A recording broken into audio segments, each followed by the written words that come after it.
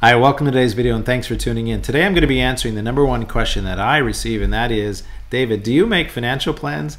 And the answer is yes. Yes, I make financial plans. For over 20 years I've been working with individuals, families, and business owners right across Canada, protecting and growing their assets, and I do that with written financial plans. Now, if you're watching this video, you probably have some questions around your own retirement planning or investment planning, estate planning, and those questions are rooted in some doubt about what's going on with either the lack of planning or no planning. And so today I'm going to share with you some details about what you get from me when you get a financial plan, how to get in contact with me to start a conversation around having a financial plan, and then also understanding exactly what you're going to receive once we're arrived to the point where we're delivering your financial plan. What do you actually get, and then what do you get from me ongoing from that point forward. And then there's also a bonus that I give to all my clients when they get a financial plan, so stick around to the end. Remember to like and share this video because so many people should have a financial plan. So let's dig into why you're here. A financial plan is seeing the outcome of your planning decisions before you commit to them. You know, you wouldn't begin a renovation without having some drawings created, right, of your house. So you would say, hey, we want to renovate our kitchen, show us some drawings first before you take a hammer back there. So a financial plan is no different. You want to map out the next 30, 40 years of your life, depending on when you start your plan, because you want to have those big questions answered. So a financial plan is deeply important. What happens when you get a financial plan is you gain confidence. The biggest concern most people have is, do I have enough money to retire, or will I outlive my money? And so you want to have confidence, right? You want to be this couple, looking at a map, deciding where you're going to travel, where's that interesting place you've always wanted to go to. Maybe it's spending winters outside of Canada in some warm climate. Just to be enthusiastic about your retirement.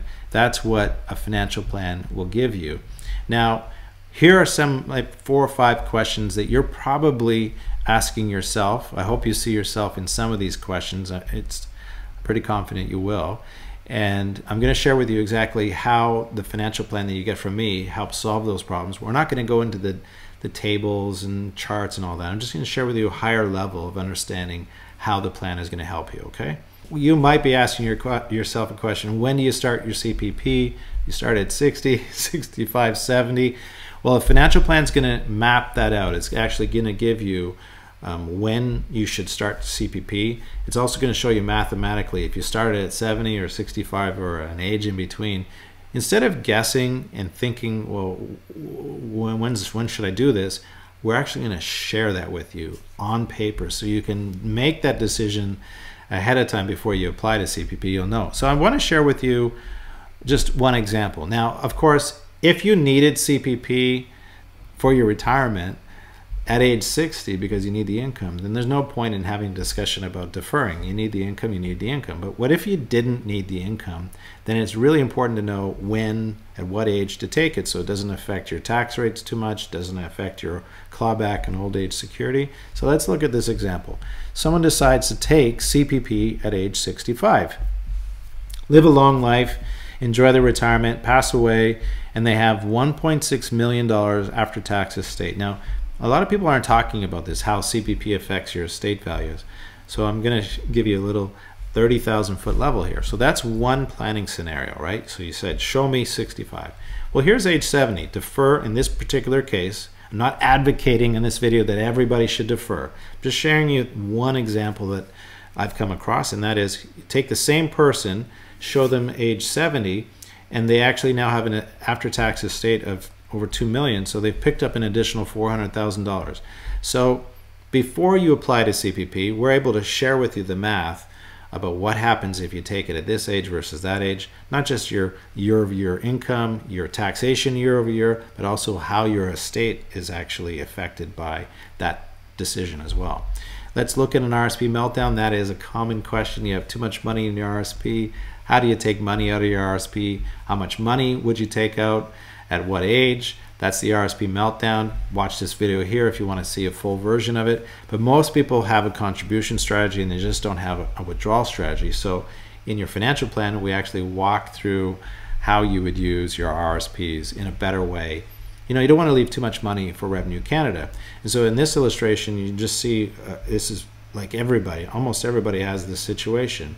You're investing your money, you get to age, say, 65, you got a lot of money in your RSP, you convert it to a RIF, you use the minimum withdrawal schedule, and you end up having half your money there at your passing for Revenue Canada tax at 50%. You did not intend to give away 50% of your RSP. There's just no way at age 30 that you intended to give away 50% of your RIF value at your passing. So that is why you have a financial plan, so you don't have that happen and you don't give hundreds of thousands of dollars of Revenue Canada. Another question is, what's the withdrawal order here? Which accounts do we take money out of? Your financial plan also talks about that.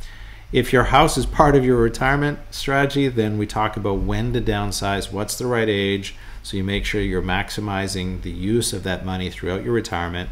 And so we'll actually map that into your financial plan as well. So now what do you get when you have a financial plan from me? So I'm going to share with you really quick about what you get. Obviously you get the financial plan. You're going to get a PDF document emailed to you. Then you're also going to have a video from me explaining your financial plan. When we deliver the financial plan, we're doing that via Zoom, so we're actually going to dig into exactly everything about your financial plan. But what happens a year or 2 years from now when you're trying to remember what did that mean? So you just simply watch the video that I've created for you about your plan, and you'll say, oh, okay, I remember that now.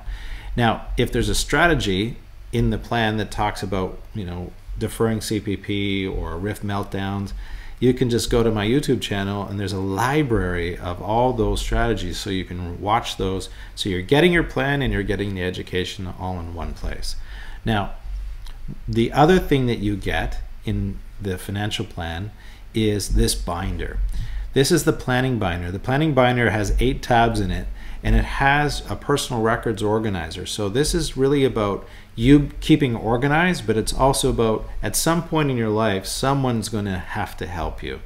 Think about that. 55% of the population retires at an age that they didn't expect because of a disability or an illness.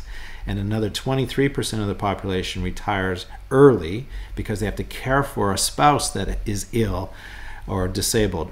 So that means that a large number of people are going to need assistance. And if they don't know what your account number's in, login IDs to bank accounts, how to help you with your taxes, who your accountant is, who your financial advisor is, how to reach them, how to reach your employer, do you have a will? If you don't have a will, you got to get a will. Where is that kept? All these very important items are in your head, and you got to get them on paper so somebody can just grab that binder and know exactly who to contact. The other tabs are around keeping your insurance, critical illness, disability policies, having your will in there, your powers of attorney on each other, or maybe even on your parents if you're helping your parents as they age. There's one for real estate. If you have real estate positions, maybe you have rental contracts or lease agreements in there. Maybe you have debts, a mortgage, or maybe you're doing private lending, so you have those contracts in there.